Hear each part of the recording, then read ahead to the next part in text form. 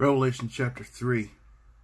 And to the angel of the church in Sardis write the words of him who has the seven spirits of God and the seven stars.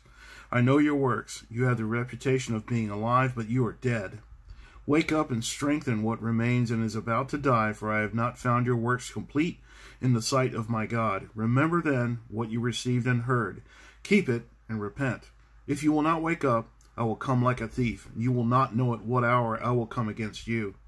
Yet you have still a few names in Sardis, people who have not soiled their garments, and they will walk with me in white, for they are worthy. The one who conquers will be clothed thus in white garments, and I will never blot his name out of the book of life. I will confess his name before my Father and before his angels. He who has an ear, let him hear what the Spirit says to the churches. And to the angel of the church in Philadelphia write the words of the Holy One, the true one, who has the key of David, who opens and no one will shut, who shuts and no one opens. I know your works. Behold, I have set before you an open door which no one is able to shut. I know that you have but little power, and yet you have kept my word and have not denied my name. Behold, I will make those of the synagogue of Satan who say that they are Jews and are not, but lie. Behold, I will make them come and bow down before your feet, and they will learn that I have loved you.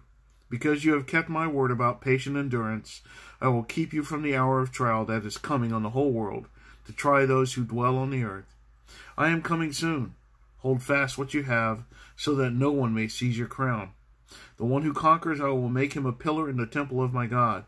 Never shall he go out of it, and I will write on him the name of my God, and the name of the city of my God, the New Jerusalem, which comes down from my God out of heaven, and my own new name. He who has an ear, let him hear what the Spirit says to the churches. And to the angel of the church in Laodicea write the words of the Amen, the faithful and true witness, the beginning of God's creation. I know your works. You are neither cold nor hot. Would that you were either cold or hot. So because you are lukewarm, and neither hot nor cold, I will spit you out of my mouth. For you say, I am rich, I have prospered, and I need nothing, not realizing that you are wretched, pitiable, poor, blind, and naked. I counsel you to buy from me gold refined by fire, so that you may be rich, and white garments, so that you may clothe yourself, and the shame of your nakedness may not be seen, and salve to anoint your eyes, so that you may see.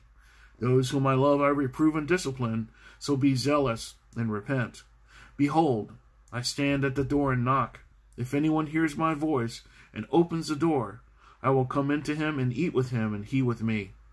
The one who conquers, I will grant him to sit with me on my throne, as I also conquered and sat down with my Father on his throne. He who has an ear, let him hear what the Spirit says to the churches.